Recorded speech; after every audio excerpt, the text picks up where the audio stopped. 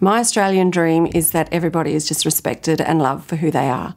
The Aboriginal and Torres Strait Islander children don't hear the same voices that I heard, that you can't do it because you're Aboriginal. They just hear, I can do it, and they do it. When I watched The Australian Dream, it was a really poignant moment when Adam went back to country and spoke to the elders, and he had that real sense of connection to country and to who he is as an Aboriginal man.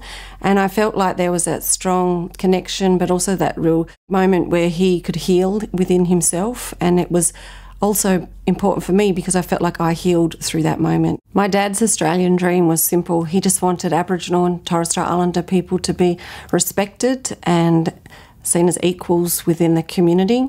He was such a strong role model for me, and everything I do now is based on who he was as a strong Aboriginal man. I feel like my job here is just continuing his work.